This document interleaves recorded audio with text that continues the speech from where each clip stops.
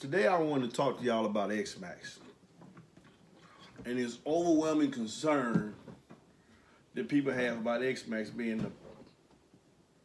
the end all and be all for how loud a subwoofer can get.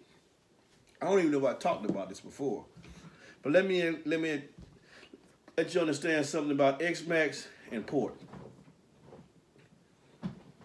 XMAX is the amount of movement that your subwoofer has and stays within the gap. A high XMAX is good. Not gonna take nothing away from that. But when you have an XMAX that's high and you're using a port enclosure, let's take away the importance of the XMAX. Why?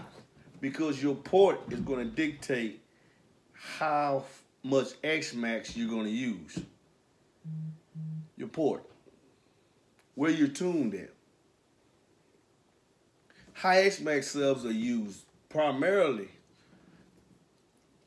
for subwoofers in the sealed enclosure, whether it's sealed, first alignment, or a fourth order. It's good to have a high XMAX sub there as well, because the more a sub can extend, the better it is at reproducing low frequencies in a sealed application, in a sealed box. You do want a high XMAX driver in a sealed application, whether it's sealed, boxed into the open environment, or a fourth order, because all your loads in a fourth order is coming from the sealed section, and they're magnified or amplified because they're playing into the ported section, which is ported to the outside environment. Okay? Now,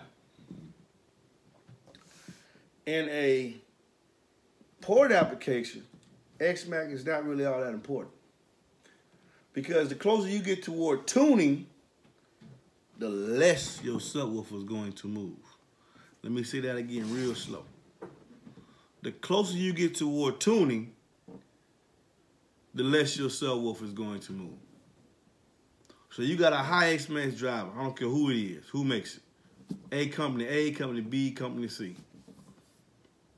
You got your enclosure tone to 33 hertz, my favorite for hip hop and the genre of music I listen to. Whether one subwoofer has a 19 XMAX, another one has 16, and one has 23.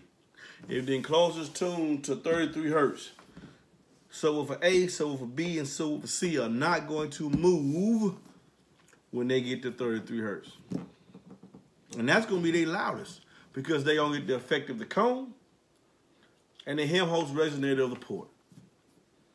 And that's going to be the loudest that box can get on its own. So don't let XMAX and people always got a high XMAX. What is it used for? It's good in sealed application. And it's good if you want to do hair tricks. You want to keep playing below tuning. And see your subwoofer, ooh, you love that. Well, man, look how it's moving. Yeah, it's moving, but it ain't creating no pressure. Unless you got a whole bunch of them. You can do a hair trick with one sub and you ain't creating no pressure. And you can do a hair trick and create pressure. But when you see them woofers moving, woo, all like that, most of the time it's because it's playing below tuning. And that's what they're doing. They want to play below tuning and move a lot of air. You get enough of them, you get a certain amount of loudness if you get enough of them. Which once again, in my opinion, benefits the manufacturer.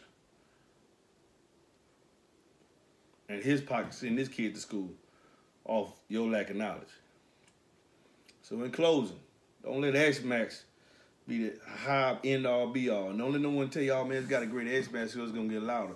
Most of you, particularly street bangers on my channel, you're putting these subwoofers in ported applications.